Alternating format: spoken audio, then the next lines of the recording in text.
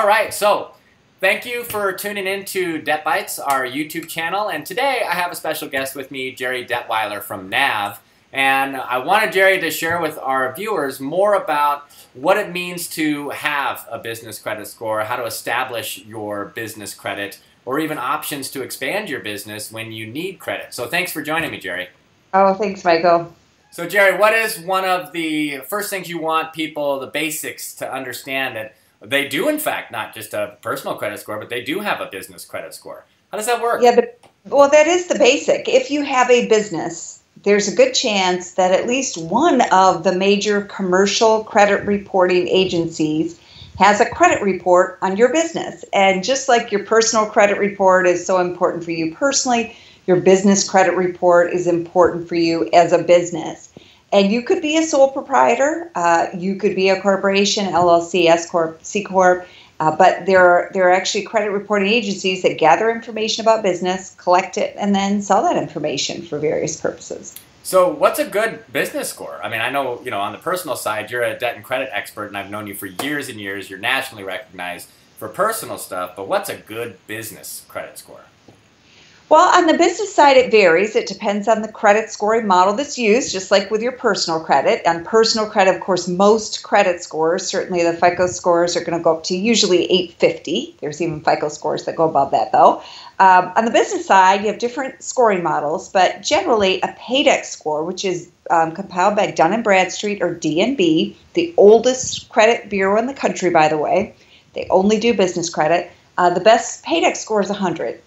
Experian, which has a personal credit division, hopefully you're checking your credit report with Experian once a year, also has a commercial credit division. And the score that they created, called IntelliScore, also goes up to a 100. So you'd have a perfect score to 100. Now, throw a wrinkle in there, though. FICO also has a business credit score. It's called the Small Business Credit Score, SBSS. And with the Small Business Score, the best FICO SBSS score you can earn is 300. That would be a perfect FICO SBSS score. So just like with personal credit, I'm always telling consumers, make sure when you check your credit, you're looking at the scale so you see the range of scores. The same thing is true with business credit, that you want to look at the scale so you see where you fall in comparison to other business owners. So you get a grade, essentially. Yeah, you get graded, you get scored. And the question I hear all the time, because we've actually researched this with small business owners, well, I've never heard of these. Why are they important? Well, I can give you a few specific examples. Certainly, a business loan would be a good reason to have a good business credit score. There's the FICO SBSS score is used to pre-screen most SBA loans. So if you're going to go for an SBA loan, that would be very important. If you don't have a minimum score of 140, you can't even pass the SBA pre-screen. You aren't even in the game at that point. But also used for things like terms with your vendors. So the biggest type of credit for small businesses is not lines of credit. It's not small business loans. It's terms. It's vendor terms. It's where you're buying from your supplier and they say to you, okay, we'll give you net 30 or net 60 or maybe net 90 terms. In other words, you don't have to pay them for 30, 60, or 90 days. And hopefully during that time, you're selling your product, you're bringing in cash to pay them. So it's a cash flow tool to get terms from your vendors and suppliers. And they almost always will check business credit before extending terms to their customers. Which is very important because you just carry your costs from month to month, obviously. That's huge. So what are some things that I could do to establish credit as a small business? And I'm learning about these scores and they're important and I want to expand, or I need credit. I'm exploring my credit options. What can I do? Yeah, and I'll make one other point before I go to that, Michael, and that is that anyone can check your business credit report. And unlike personal credit, they don't have to have permissible purpose under the FCRA. They don't have to tell you that they're checking it. So you could have a prospective business partner or even a prospective client who could be checking your credit. I was in an Uber recently, and I was talking to the driver, what do you do? And he said, oh, that's really interesting. I used to run a document storage company. He said, I used to pull DNB reports on all my clients. And he said they were expensive, like $250 a pop. But he used to do that because he wanted to make sure his clients could pay him for the documents he was storing on their behalf. So it has a bigger impact, I think, than most businesses realize. But having said that, The process for building business credit is similar, but a little bit different to personal credit, because with personal credit, you get a credit card, a car loan, a mortgage, a student loan. They're going to report to all three major credit bureaus, right? I mean, that's just a given. It's automatic. With your business credit, not all companies will report to commercial credit agencies. So you may have a relationship with a company you've been paying on terms for years, but they're not sharing that information to the credit bureau, so it's not really helping you build credit.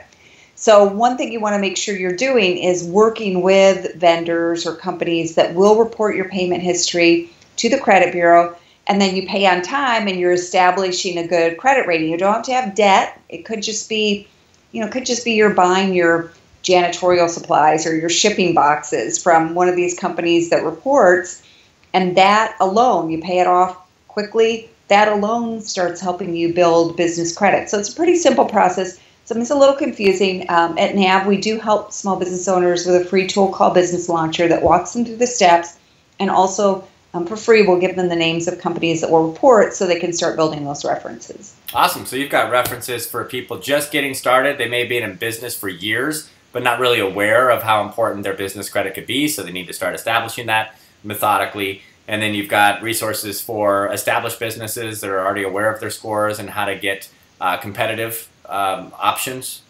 Yes, correct. So we're the only company that provides small business owners with free business and personal credit scores. And then we also provide them, we help match them to financing. So we have a proprietary tool called Match Factor that will give them a score that ranks the likelihood that they'll get approved for different types of loans, all the way from a business credit card to an SBA loan. And we can give them an idea so they're looking for financing that they're more likely to get and not wasting time on stuff they're not likely to get. That's awesome. So that brings up a question. You provide, a free resource for business owners for business credit and for personal. So is it problematic to get credit, business credit, what if you have a bad personal score, or maybe it's not excellent? Is that going to impair or change the pricing for your business credit? Yeah, that's a question we get all the time, and it is an important one. Some lenders can use what are called blended scores. So, for example, the FICO SBSS score that I talked about earlier, that score usually, not always, but usually takes into account the business owner's personal credit and the credit of the business. So it's a score that takes into account both factors. Some lenders, like some of the ones I told you about just getting started, don't even check personal credit. They don't ask for a social security number. They will just extend terms initially, and so if you have bad credit, it doesn't really matter. You're just starting fresh with them and hopefully establishing, positive payment history. So it really does vary. So our view is that for a small business owner, each is important. Your business credit's important, your personal credit is important. Don't neglect one or the other, but at the same time, I think it gives hope to small business owners who are saying, my credit isn't so hot. Maybe you were laid off and that's why you started a business, because you couldn't get a job back in your field. Or maybe you did, have a major life change and started your business. Or, things have been tough and you put all your personal credit online. I just interviewed a guy who's building a sauerkraut empire in Northern California, and he said he used his personal credit cards to get started. A lot of business owners do, but the debt on his personal credit cards, even though it's paid on time, is bringing down his personal credit scores. So in his case, he went to an option, Kiva, which does a sort of type of crowdfunding at 0% interest, that didn't care about his personal credit score, and he used that money to invest in more equipment to ramp up his production. So there's all kinds of options out there, and we want business owners to understand that wherever you are, you have to look at the ones that fit right now, but work on your credit so you can get better options in the future. Awesome. So, obviously with technology and the advancement in crowdfunding and all these things, there's almost all, where there's a will, there's a way. So, you ignored your credit and haven't had it established, or you need time to grow it and you have funding needs now. Sounds like there's options, and NAV is a great place for people to get connected with those resources. That's awesome. Yeah, that's our goal. Is there anything else you want viewers to, know, any tips, any kind of advice about getting and or establishing their business credit? Sure. I think the only other thing I want to emphasize is that the sooner you get started, the better. So just like personal credit, it's a process. It takes time. So if you wait until you need a mortgage to start establishing credit, you're going to have a tough time. And similarly, if you're going to wait until your business is the point where suddenly you have this big deal coming through, you need to get financing so that you can fulfill those orders, that's not the time to start building business credit. You want it established over time. So even if you start small now, just so you get the credit score going, that's probably a really good idea. Awesome. So all you need is an EIN number to get started, right? No social, you can't be a sole proprietor, you at least need an EIN. You need an EIN. You can have one as a sole proprietor. I highly recommend you consider a corporate business structure, whether it's LLC, S Corp, C Corp. Talk to your accountant or professional advisor to help you get started there. That's going to make it a lot easier. But you could establish it as a sole proprietor too, as long as you register with your state and have an EIN and have a separate company built up. Awesome. Well, thank you so much for being with me today, talking about establishing business credit, Gerri. And you're a nationally recognized expert. We've done some videos in the years past, so I'll look forward to having you back on the channel to do another segment. Thanks again. Love to do that. Thanks. Awesome.